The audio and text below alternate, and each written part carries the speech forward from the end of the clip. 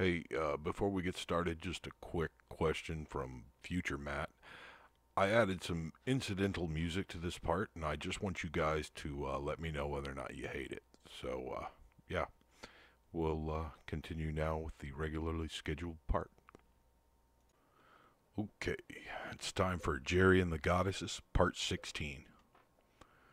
Shit, Jerry, I'm pretty sure you didn't miss, and I think of the two of us, I'm a bit more qualified to judge. But there's only one bullet hole, I said, peering through the binoculars, then looking back at my shooting instructor.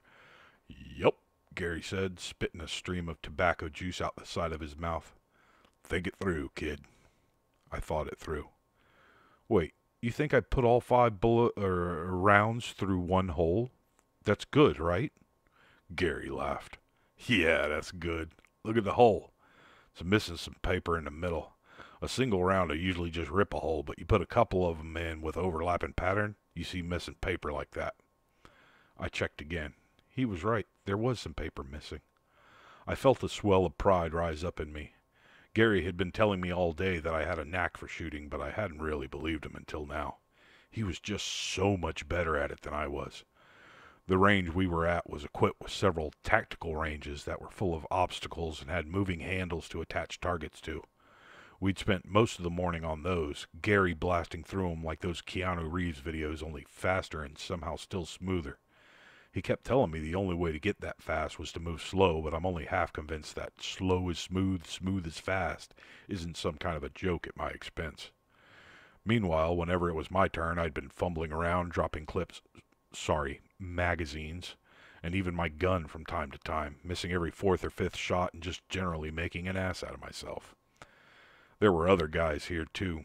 Big, bearded guys who looked like they could eat me for breakfast. They watched Gary shoot his way through the course with nodding respect, then watched me stumble through, trying not to laugh. I tried to remind myself that I probably knew about 50 times as much military history as the lot of them put together, but it didn't really help me feel like less of a screw-up.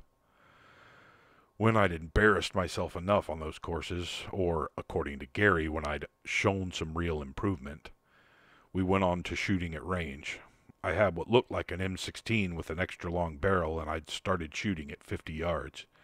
As soon as I got 5 rounds in a row through the bullseye, he'd had me move to a 100-yard target. We repeated that, each one taking longer and longer until we got to this one at 300 yards.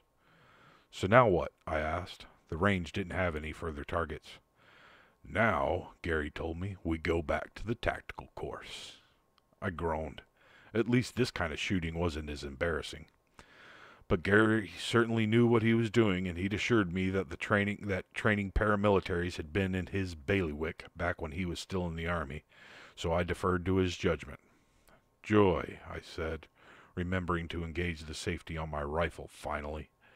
Maybe I'll accidentally shoot myself in the foot so the other guys can stop humoring me and just laugh. You think they're humoring you by not laughing? Gary asked, frowning at me. Well, yeah. I mean, I'm clearly no good at this stuff, and you and all of them are like the world's best. Gary grinned and wrapped an arm around my neck, pulling me in uncomfortably and squeezing. Ha ha!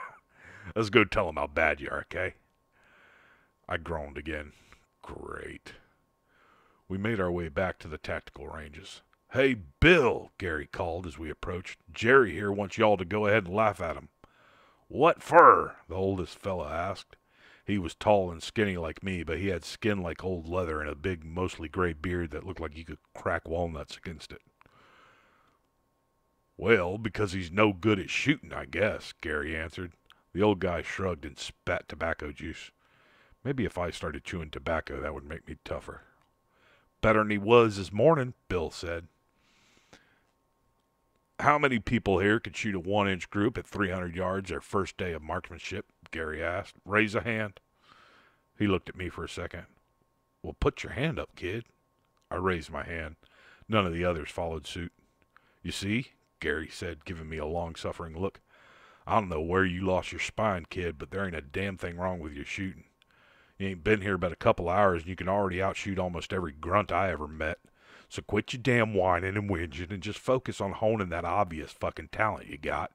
Shit, the whole point is to try and keep you alive. You'd think you'd be a bit enthusiastic about it. I nodded. I'm sorry, Gary, you're right. I'll stop complaining. Let's do this. Bill grinned. Damn straight, kid. You're here to kick ass and chew bubblegum, and we're all out of bubblegum, the rest shouted at one. I grinned. I hadn't really expected anything but scorn from any of these guys, but they actually seemed pretty cool. And maybe Gary was right and I did have some talent for it. I'd always been really good at shooting games. Just then I heard a low whistle and one of the guys said, "Well, hello, nurse," while another one muttered, "Oh, sweet baby Jesus." I looked up and Sarissa and Inanna were there. Clearly they weren't disguising their normal nudity from these guys. "Ladies, do you need some blankets?" Bill asked, a fatherly concern in his eyes. He must have daughters. "We're fine," Sarissa said. "Jerry, we have to go. We found the guy who summoned Astoram, and he's looking for you. He was in Haymarket 15 minutes ago." I gaped at her. That was close, like 3 miles from us close. "Holy shit," I said. "Yeah," Inanna added. "So let's go. Gary, I'll help you gather everything up." Gunfire erupted. Not the random staccato pops I'd been hearing all day from the other shooters, but loud, thunderous automatic fire. I screamed and ducked, which turned out to be a smart move because Gary threw himself on top of me and this made the impact a little easier. I looked up and saw Bill go down in an expanding pink mist, his shirt jerking around chaotically. The other guys had dropped to the ground and were sending space shots back in the direction of the machine gun sound. "Somebody give me a fucking vector," Gary shouted, his mouth close enough to my ear to make me wince. "No clue," somebody shouted back.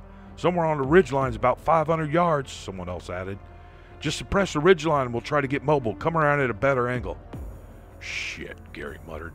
"Jerry, stay put. I don't think he can get an angle on you down here." Gary got up. I looked in the direction they'd been shooting in. A wooden ridgeline was there, with a big chunk of it obscured by a concrete armory building from where I was. The rest of the ridge was visible, however. I immediately spotted the flaw in Gary's plan.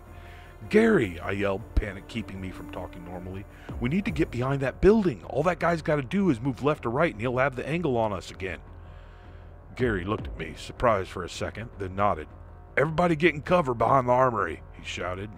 Then he began firing rapidly towards the ridge. The others headed for the building and I got to my feet and joined them. Hey, my underwear was dry. How about that? I looked around for Inanna and Sarissa, but they were nowhere to be seen. I caught a glimpse of black smoke and a flash of tentacles running towards the ridge. Ixie was on the warpath.